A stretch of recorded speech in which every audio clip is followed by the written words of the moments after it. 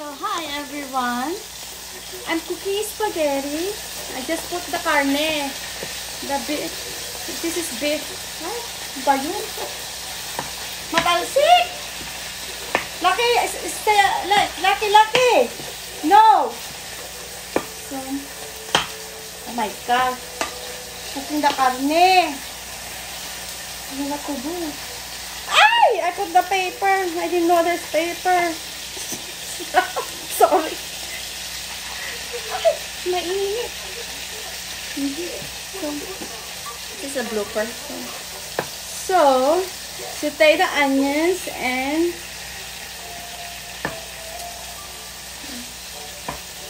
giving it right.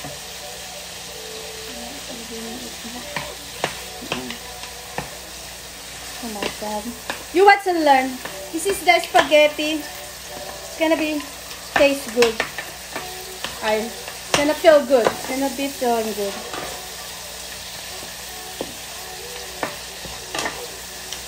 So right there.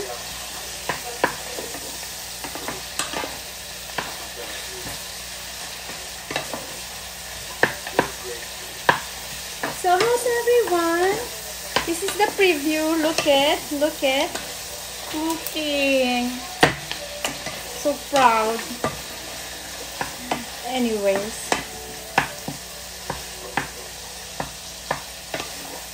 wooden spoon is the one that I use. This is my favorite.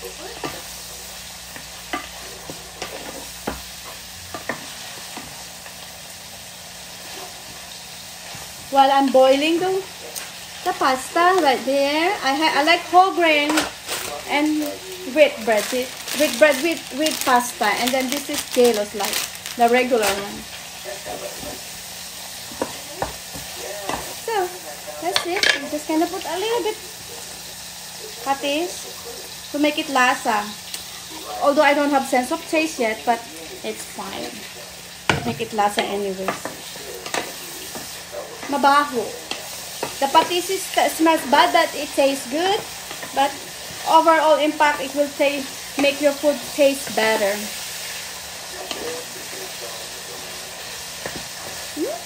Mali, dapat di ko muna nilagay. Ayun.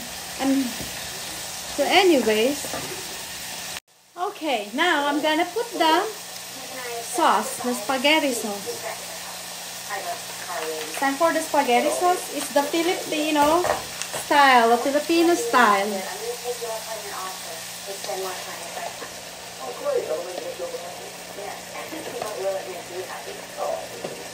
And I'm gonna cook too.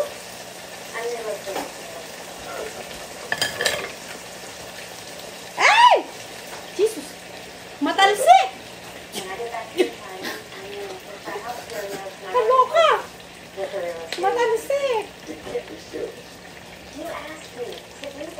Pato! Lucky Ace! Move! Lucky, move! Matalsik!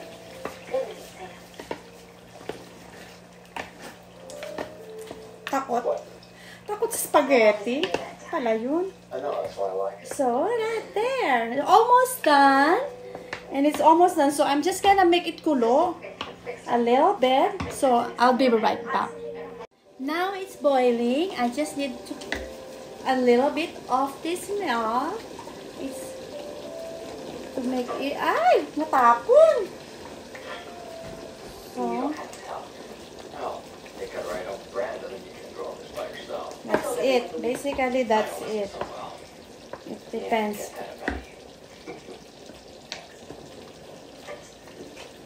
Tansyahan lang siya. I'm a chef, you know. I can calculate how much do I need to put. So this is the Filipino style. This is what you do, like yema. This is the yema.